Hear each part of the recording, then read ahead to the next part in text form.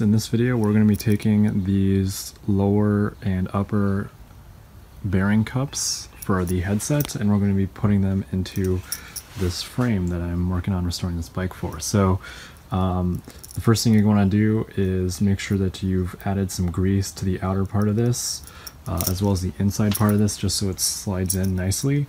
And then instead of using the fancy tools like Perk Tool and spending a bunch of money, I just went to the hardware store and I bought a long screw. Had to be about 7 inches in length.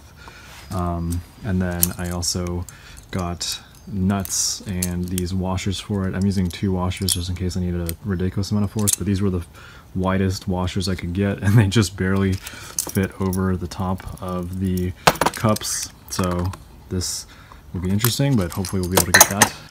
I'm going to be using some marine grease just because it's water resistant, so if you ride in the rain or water gets on it, hopefully this stuff will stay in there and continue to lubricate what needs to be lubricated. I will also be lubricating these bearings, but FSA did an interesting thing here, and they kind of have this little plastic retainer slash seal that is holding them in place, which is great because it's going to make my life easier when I try to actually press this on. So that's what we're going to be doing now, and stay tuned. Okay.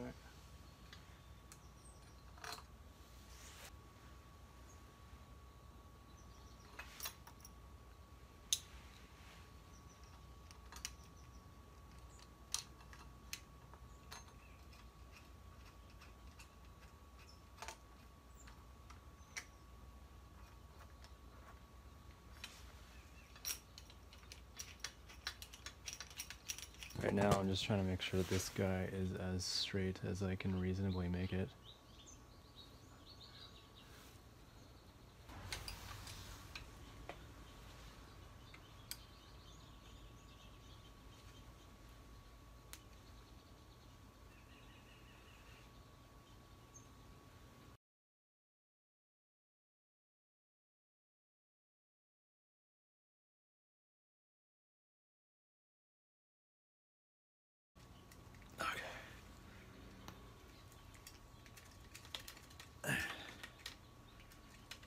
Okay.